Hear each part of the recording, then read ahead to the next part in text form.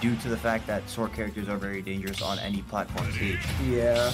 But hopefully Loftz can get a lot of his combos, extensions, swing off the side, hopefully get an early pick with a nice fair. But that remains to be seen as we move into game number 1 of set 2, Loftz versus Caesar Salad. I'm very excited to see what Loftz has to offer in this matchup coming from that Rider game. Hopefully he's completely recovered his mindset and can get good combos off. Try and beat out the sword character on a very sword character map. He gets the grab, goes for the down throw, tries some combos, but his opponent gets away.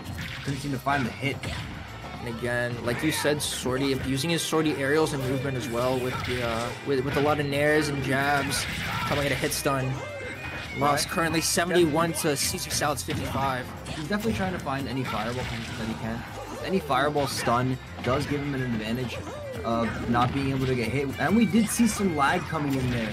Unfortunate there. Unfortunate for both players. Hopefully it's not from the... I think that might be a think that might be a POV issue for us. But Loftz doing really good chasing after getting these down air hits on platform. Very scary for him to go for those uppies though. Fortunately, he missed the jab back air. Very scary for those uppies to come in too, because if his opponent decided to fast fall down, it would have been over for Loftz. Loftz also DIs out of weak up tilt, so he's able to recover onto stage, giving him a second chance to get the hit. And great punish there by Loftz with the up smash after Burning Blade went ahead and ate the shield.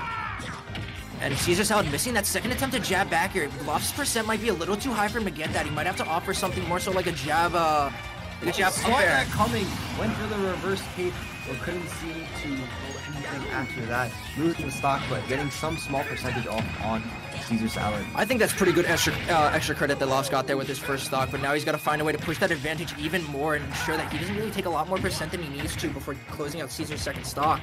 And it seems like he's doing just that. I think Loftz has to definitely look out for is getting out of that air occasionally. That fastball has to come in very quickly, or else Caesar Salad can profit very easily.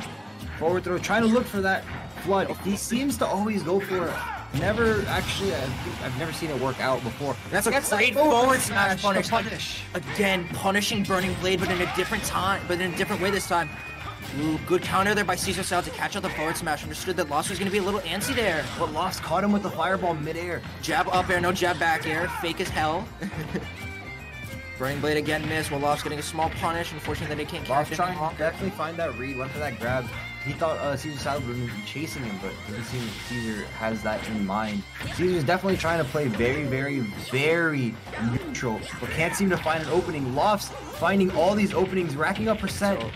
All he needs to do is get this 2-stock and then get a 1-stock next game to rack it up. Yeah, like you said, Caesar playing very defensive. Side B a little, didn't get the strong hit, not going to kill yet. Loftz recovers onto stage, very, very scary for him there. Loftz has got to find a way to play for his stock if he wants to keep this in the Gale's favor. Kind of let Caesar force a lot of the interactions that they have right now. Just kind of playing patient. Both players really want to keep this stock in their hand. Loftz to get the point advantage, Caesar, so that he can ensure that his team gets a better statement. For the kill. Again, great. Perfect from Loftz to see that coming after the Rider games. Perfect advantage for Loftz here. All he has to do is win the next match to tie it up. If not, get a better position and lead, because like you said, Gales came out of set 1 with a 1-2, 1 stock, 2 stock on Mozen. And you know, Loftz is doing a great job right now, swinging back with a nice 2 stock. Again, to your point earlier about stages in this, you know, looking at the stage list, trying to plan and think about what Loftz might want to counterpick. I think Town and City is a big one, because given the nature of a lot of Roy's attacks, side B, jab back air, smash attacks, they really rely on him getting close to the edge. Yeah, and with those extra platforms on the edge, it definitely helps out Loftz in mainly recovery and trying to find new openings to combo off, especially on Town and City where the smaller blast zones on the side.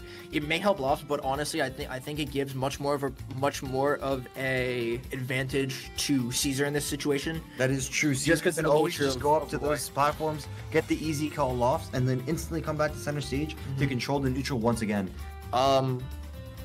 Again, thinking about the stage list at hand, I think Loftz really wants to keep himself on a lot of either neutral stages or stages that give him advantages. I think he's going to keep something like PS2 and small battlefield in play. Normal battlefield, really good for him. It helps him get a lot more combo game off than I Ceasar, I think. that Loftz wants to see any completely flat stages, because those stages could be very detrimental to him, as Mario is a very combo character requiring platforms to continue going on. Although playing on a stage like FD, I think not having the platform extensions gives a little bit more credence to Ceasar controlling a lot of the stage, where most Loftz has to do is kind of contest landing with Fireball. But if Ceasar gets it, Ceasar going to small battlefield, right on that call. We could see Loftz popping off with the small battlefield, or even Ceasar with some good combos on those. He's definitely locked in right now. There's no way he's not picking that music if he's not feeling the way that he's playing right now. But small battlefield, you can pretty much treat this stage the same way that you treat PS2. There's only small differences. Blast zone sizes might differ, but I don't know if that's there at all. But the one reason, for me at least, when I play, the one reason I love small battlefield compared to PS2 is the distance from ledge to platform is smaller, so it makes ledge trapping a lot easier for someone like me who plays Chrom, and we might see those advantages come out to play for Ceasar here. Loftz definitely trying to get a read on that jump though onto Ceasar, trying to see if he can grab an early spike down, maybe even like bait some recovery, but couldn't seem to find it, and Ceasar got some good early percentage off on Loftz, but still seems to be a very neutral tied game. I see both players kind of just standing still occasionally. I don't know if it might be due to lag or them not knowing if they were doing a button check beforehand. I think Ceasar's actually playing a lot more defensively at the start of this round. He's kind of waiting for Loftz to make a lot of the opening moves and really take the punish off of that there. Very early on the shield, losing and getting hit by that side B. Attempting to contest the recovery of upgrade. Catching the fireball contestment. Run back forward till forward smash, loses first stock. But Ceasar's playing a lot more patient here now, getting a lot of the punish game off Loftz, and he's kind of just waiting for him to make a lot of the initial moves. Loftz is also at like very good kill percent on down smash. Good user, so he can get the kill here. Maybe even just a little bit longer. Great use of Flood there to catch Ceasar on a little bit of a high recovery there with up B, and just extra measures of cape to ensure that that stock dissipates far sooner than it should ever. That though, we do get a reset on the stock and percentage. Could go in Loft's favor, but he's taking a lot of early percentage. He has to try and play a bit more neutral, try and find any options that he can, and build up some percent. Jab up air, attempting to chase with the up air again, burning blade to get a little bit of a hit. But Loftz really has to find a way to mitigate a lot of what Ceasar's doing. A lot of what I'm seeing Ceasar do here is jab up air, but can't seem to DI out of this one, and gets hit by the side B in. Side B to close out the stock. Loftz has to play a little bit safer now, can't really take a lot of the risks, as if he loses this next stock, it gives Quinnipiac the chance of closing out the set, chasing with up B, but couldn't seem to grab that up B. Hopefully he'll just get a DI out this time and get it. But he seems to also be letting go of the shield very early, causing him to take some percentage that he doesn't want to take. It's side B down variant to give a little bit more percent, and Ceasar's gonna go ahead and shark into these platforms and get a lot of this up air use. Jab, no back air, Loftz luckily being able to air dodge out. Looking for an up smash, Ceasar's gonna neutral get up, and now Loftz is gonna 2-frame the recovery.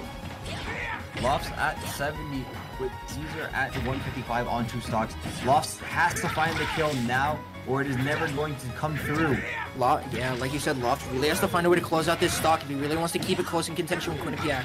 But at the same time, he's got to find a way to keep himself safe and play for his stock. Any side B, I think, at this percentage from Ceasar will cost Loftz the game here. Jab, up air, but he's going to get weak up air, so he's not going to get much off of it. Now, smash out of shield punish is going to put Loftz in a one-stock scenario here with Ceasar Salad, but he's got to find a way to rack up a lot of this percent. This is very dangerous for Loftz. And he's still side B. Could cost him the game. He's trying to push for any attempt that he can to send him off stage. Upwards variant of side B. Weak jab. Weak down tilt. Loftz keeping himself safe from the tech recovery. Loftz is playing very patient. Parry forward tilt. Parry forward tilt on the fireball. Great play from Ceasar there. Honestly, I think Ceasar made a lot of necessary adjustments there, moving from game 1 to game 2, playing on a very similar stage, changed a lot of his playstyle, played a lot more defensively, and although Loftz may have adapted to it halfway through, he's just got to find a way to beat it out a little bit sooner. And Loftz just has to look for any chance that he can next game to get Ceasar down by 2 stocks and tie it up for the Gales. Yeah. Looking into game 3 now, terms of bans, I think Ceasar's going to keep something like Town and City definitely on the board because it benefits him way more than it benefits Loftz. I think he's going to kill off stages like Yoshi's, Battlefields. We always see Yoshi's going very, very early. Seems Well, like the reason for it also benefits Loftz very easily with his air combos to get that very low ceiling kill. Well, the reason you see a stage like Yoshi's banned so often is because a lot of players don't want to deal with the sticky blast zones because you can kill off the top super easy, and it just makes it like. And that's what makes it makes it Smash players don't like having. Oh, we hate fun. We hate fun in this game. If you think we play this game for fun, you're out of your damn mind. But again, back to Yoshi's, players feel like they get cheesed out of stocks because of the high blast zones, and also sometimes the slants on the ledge, it messes up a lot of ledge trapping that players have. That's why I hate it. The slants on that ledge are very, very, very scary. Yeah. But Loftz moving FG for game 3. Now, I think this is more of a scary situation for Loftz more than Ceasar Salad, as there's not much room for Loftz to continue his combos off. While Ceasar, all he has to do is touch the floor and keep going and keep Loftz at a very like medium to low ground level. Ceasar with a skin switch too, moving to green red. Personally, my favorite of the war selection colors. You just cringe to that. I think red just fits the best for every character in this game. That looks gross on it, man. I hate it. But Loftz really has to find a way. Very, very nice trades from the two of them right there at the start. Loftz trying to find any early chance that he can to go through. But that up variant of side B just comes in and dinks Loftz a little. Solid percent, going up 50 on his opponent. Ceasar's definitely got the inherent advantage here on stage, since Loftz doesn't really have any way to fight around sword besides for rolls, shielding and jump, running away. Up smash that up smash, challenge down air. Too early. No down smash unfortunately. Back after the fireball. You know, Ceasar, it's very fortunate that Ceasar hasn't kind of tried to challenge a lot of these fireballs at all, because his aerials have a lot more durability to beat up fireball. I'm very surprised. Oh, there goes Loftz. Side B again, cheesing out that stock. We love to see it as a Smash player. Let's go. I'm also very surprised that we haven't seen. They can't seem to recover there too. Resets the entire set over here. They can just keep playing, but I'm surprised we haven't seen a lot of the up smash out of shield coming from Loftz. I don't know if he's broken the habit finally, or it's just something that he hasn't been doing recently, especially against this character who seems to try and pressure him very, very much. So that up smash out of shield would do a lot. To your point, I think Loftz is trying to not steal the move, make sure that when he hits it, he gets those kill options. And it also could be from the nature of Swordy, where Ceasar kind of spaces out of a lot of his moves, although he doesn't get a lot of the strong hits that he wants. He keeps himself safe from a lot of those unlucky scenarios. And Ceasar jumping around, getting the back air. Loftz no jump, cape stall, rolling in on stage. Back air after the loop around. Again, both at dash attack, very close percentages. Either player's game can come back to the next stock. Reverse up air, not going to kill yet. Need a little bit more percent on that for Ceasar. Fireball, and he's going to stall, get hit by uppy, not going to kill yet. Loftz in a very scary situation. Same thing with Ceasar Salad. Both players over 120%. Anything can kill here for either player. Tries to dink him with the fireball. Nair's going to catch his cross at the stage, and down air's going to kill off the top. Loftz just has to try and find any way to rack up a little bit of percentage on Ceasar Salad to go for the next stock and combos. I think Loftz really needs to play for stock here more than anything else, because giving up game 2 with that extra stock. Fair on stage.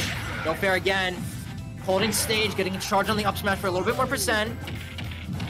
Loftz is doing a good job. Very amazing job. Really good job of keeping his stock in play while getting the advantage over Ceasar Salad. Loftz couldn't find that read on the forward air though. If he got that read, it would have been amazing to see. Down smash on the jab again. Hoping for the chase with up air, not going to get it. Loftz had an opportunity there. Uppy. Seemed to find the perfect kill there. Nair's going to reverse on the side. Recovered on stage faster, but that landing lag definitely back air challenge. Loftz going to find a way to go back inside stage, control the stage here. Dash attack chase. This could be Loft's game. All he has to do is get the kill. It's very scary. Jab. Both players. Nothing yet.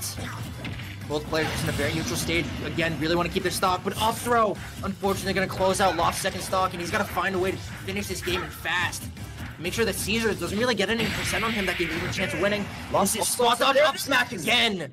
Like Loft's special finally came out. I was waiting for it the entire set, but it finally came out, leaving Iona 5-6. Like you talked about before, that up smash, a real big staple for Loftz in the Mario community. And again, just working out really well in there for the Gales. You know, unfortunate that he lost game 2 and gave up the 1 stock, but, you know, we move, as like you said.